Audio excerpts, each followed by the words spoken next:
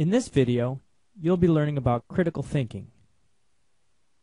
When it's done, you should be able to describe what critical thinking means, recognize the difference between analysis and evaluation, recount some common problems and arguments, and convey the self-reflective dimension of critical thinking. The term critical thinking has become a buzzword on college campuses. Like any term that gets widely used, it has come to mean different things to different people. Often, it is meant simply to indicate careful or systematic thinking. However, critical thinking is actually a field of study and has a very specific meaning for those who write and teach about it. To help you understand this scholarly definition of critical thinking, it will be useful to explain a few fundamental concepts. First, think about the types of things you say when you communicate with other people. When you're talking with your parents, texting your friends, or writing a paper, your words can be broken down into pieces that have different purposes.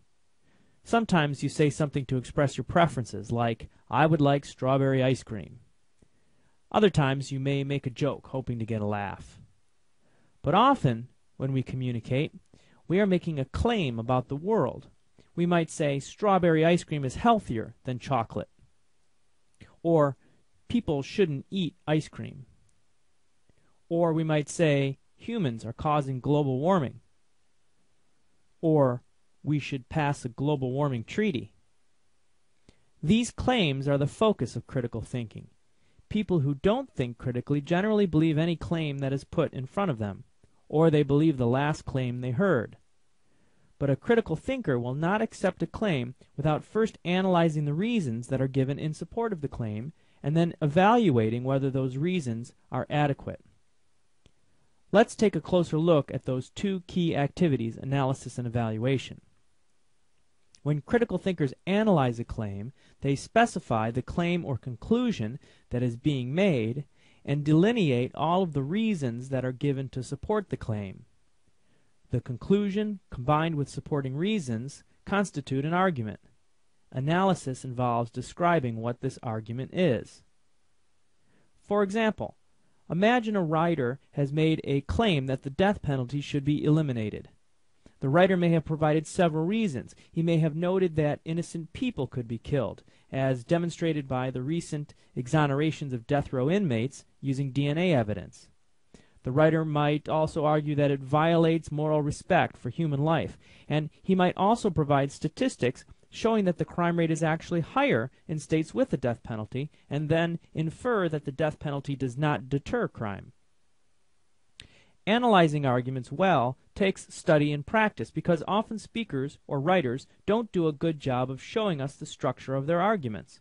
For instance, they may leave the conclusion implied rather than explicitly stated. They may spend 4 paragraphs on one supporting reason, but then squeeze 3 reasons into one sentence. So the first step in critical thinking is to make the argument clear by analyzing it. The next step is evaluation. Evaluation involves judging how well the arguments support the claim. It means assessing the quality of the argument. If an argument is found inadequate, a critical thinker will reject the claim being made. This is the real purpose of critical thinking, constructing an evaluative filter that keeps out shoddy claims. Even more than analysis, evaluation is a skill that one needs to study and work on. In a college course on critical thinking, most of the time is spent identifying problems that tend to turn up over and over again in the arguments people make. One very common problem is faulty statistical evidence. Let's look at our capital punishment example again.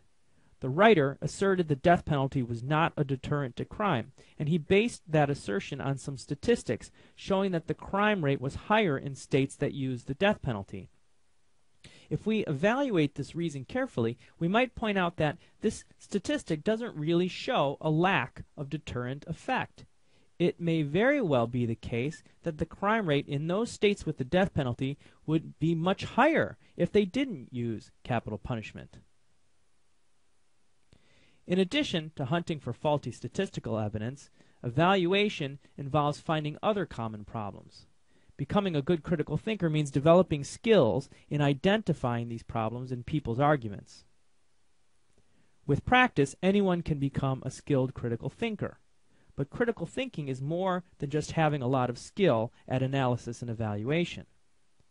It also means being in the habit of using those skills to think critically.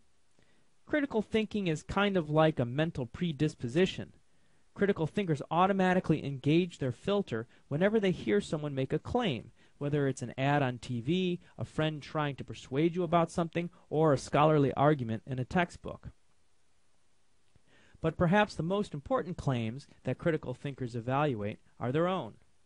While critical thinking is an important way to keep out bad claims made by others, true critical thinking is self-reflective.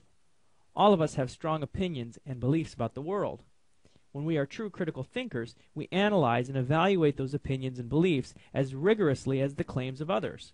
And we are open to changing our deeply held beliefs if we realize that the arguments to support them are weak. This kind of self-reflection is probably the hardest part of critical thinking, but it also offers the greatest reward. When we have genuinely evaluated our own beliefs, we can feel great confidence that we've discovered true knowledge of the world.